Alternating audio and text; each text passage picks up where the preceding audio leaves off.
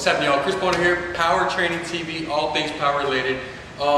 Second part to the series that I made last week. Today I'm going to show you guys lower body prehab. This is my general warm-up. Sometimes I include a couple different things, but let me go over it with you guys real quick. First and foremost, I start with a self-myofascial release. I foam roll out my entire legs. I especially get the QLO down to the IT band, down the peroneals. Obviously I'm laying on this and I'm doing it. I get my hip flexors, I get my glutes, I get my piriformis, cross the leg in the piriformis, and I make sure I just really break up that tissue in the leg really well, passively elongating the leg muscles, and then I'm going to go ahead and warm them up.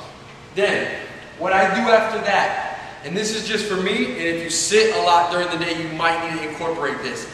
I go ahead and I static stretch my hip flexors 2 times each side for about 20 seconds. Soon as I get that done, I use either a broomstick or right now I'm using a PVC pipe, and I go through a prehab type mobility warm-up. For me, for the kyphotic posture, I do a lot of the overhead squats. So I'll just get in this, I'll just fire my glutes, sit back, push forward. Get really warmed up. After that, I'm going to come right here. I'm going to do a good morning. Really stretch the hamstrings. I'll do about 10 of those. And then I'm going to do an overhead good morning. Really contract the mid-traps.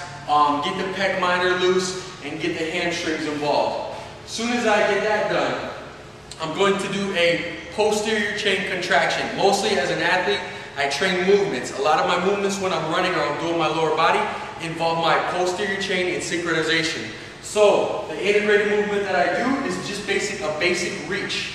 What I want to do is I want to reach out, contract all through back here, and then I switch.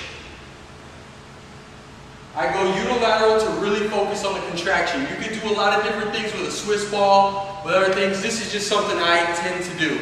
The next thing that I do is going to be a core integrated exercise. I'm going to do a reverse lunge with a twist. So I'm coming here.